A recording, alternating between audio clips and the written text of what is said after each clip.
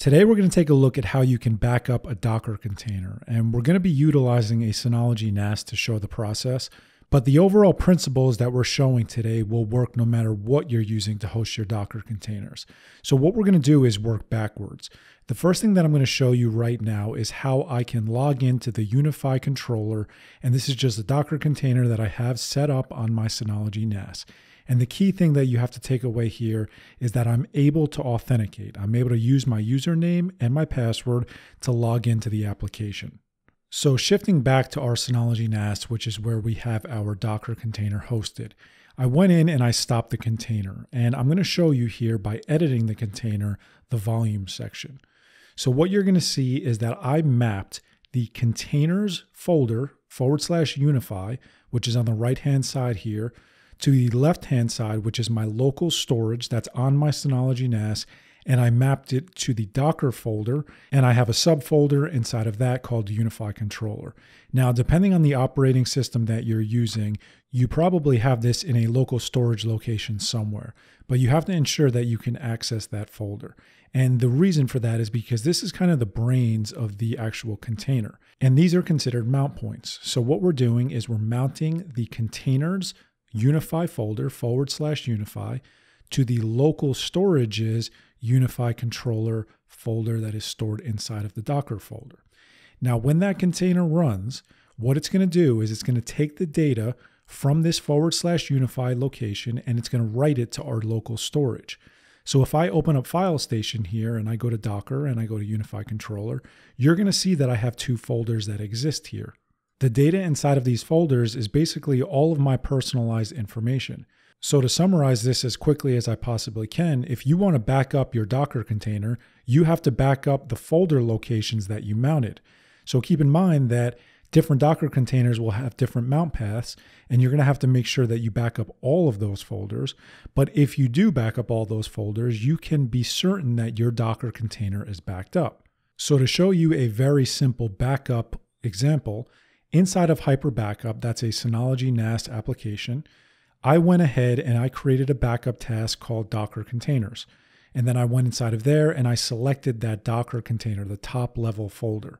This just ensures that if I ever create any additional Docker containers and I put it inside of that Docker folder, it will automatically back up as well. Now you have to keep in mind that if you're using an operating system that doesn't have Hyper Backup or doesn't have a specified backup tool, you're going to have to use something like rsync or just about anything to ensure that you're able to get the data inside of those folders somewhere else.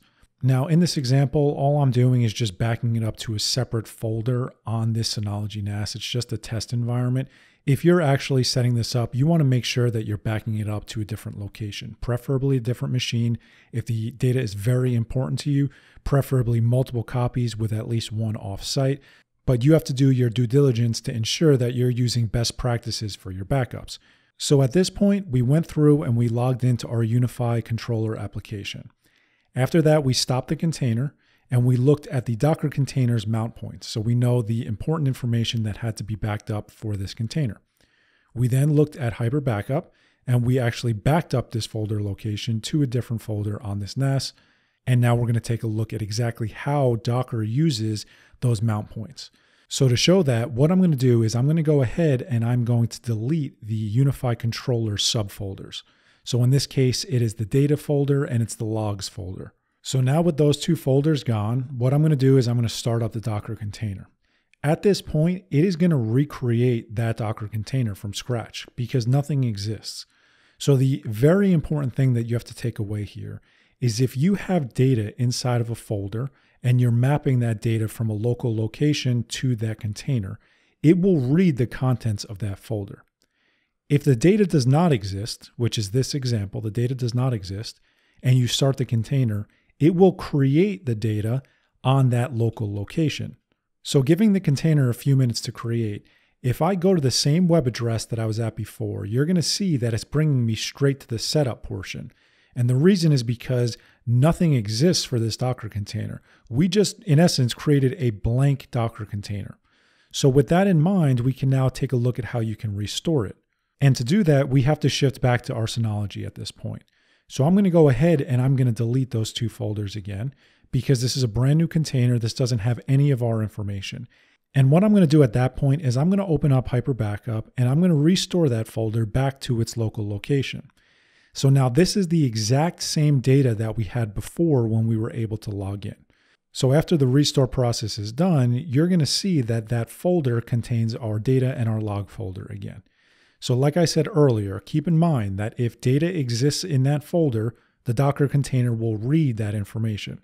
So when we restart this container at this point, keep in mind that absolutely nothing has changed. All we've done is change the folder contents inside of that mount path. But when we restart this container and we navigate to the web page, you're going to see that I can log in again. So in essence, we just completed a backup and a restore of a Docker container. And that's the best part about Docker containers, is that they're so portable. And if you're still having a hard time understanding this, try to think of it from a PC perspective. This is the easiest example I can come up with.